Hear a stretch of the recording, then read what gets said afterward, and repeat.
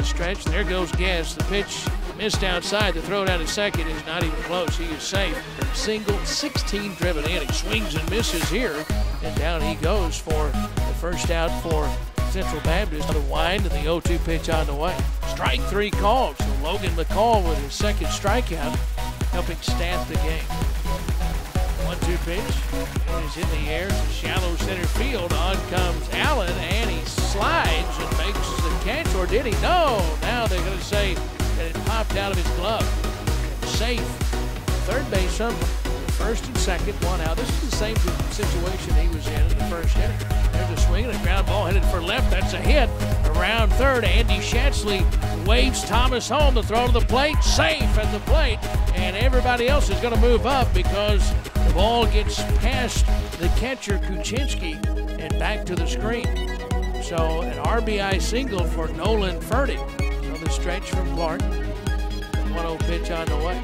And it is lined to left field. On comes the left fielder Nichols, and he cannot make the catch. Here comes Guest to score. Around third, Fertig is being waved home, and Vandover is going to wind up at third, and the Bisons now have a 3-0 lead. A two-run single by Zach Beasley. He delivers the 2-1 pitch on the way. And it is hitting the air up the right field line. Long run for Friends. He's going to make the catch over near the line. He fell down. Vandover tags. He'll score easily. And so it is 4-0 Bisons.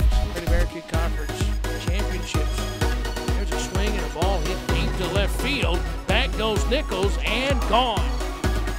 Luke Vandover drove it over the left field wall. And Nichols just watched it sail over his head. And a home run gives the Bisons a 5-0 advantage. Luke Vandover with his third home run of the season and his 28th run driven in. Logan McCall, right the opposite of his counterpart, Clark, who has pitched behind most of the evening. There is strike three called. He has pitched ahead, and that is his third strikeout of the game. 2-1 pitch on the way is hit hard back up the middle, and that is on into center field for a leadoff hit. Bailey with a leadoff single here in the sixth inning. Hit sharply right past Crosley. Time of the evening, the wind will die down. Not so right now. He's showing bunts. It is a safety squeeze, and the run's going to score. Bailey scores. Parrott is out at first, but it's an RBI for Parrott. Now the 2-2 pitch on the way. Curveball, swing and a miss. Fourth strikeout for Logan McCall.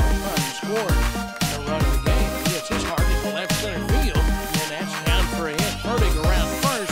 Big turn, but he's going to hold there for the leadoff single for the Bisons. To be here in the ballpark tonight. On the Harding Sports Network. 1-2 pitch. That's lined to right field for a hit. Jack Thomas just lined that 92-mile-an-hour fastball the opposite field for a hit. Find it now.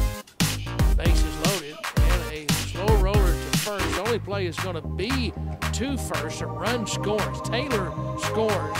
Yes, the RBI ground out. They throw back across infield and safe. Third is Thomas. Stretch. 0-1 pitch. Runner goes to first. The pitch is hit hard to right. The runner does not realize it. Taylor makes the catch. Throw back to first. Double play, and the inning is over. It was hit sharply, but right at the right fielder Taylor. And the base runner Allen did not realize it until he got almost a second. Then he turned around and tried to get back to first, but it wasn't close. 2-2 pitch. Swing and a miss, and the Bisons win it. Matt Cherry gets the strikeout. The Bisons win it 7-2 over Central Baptist.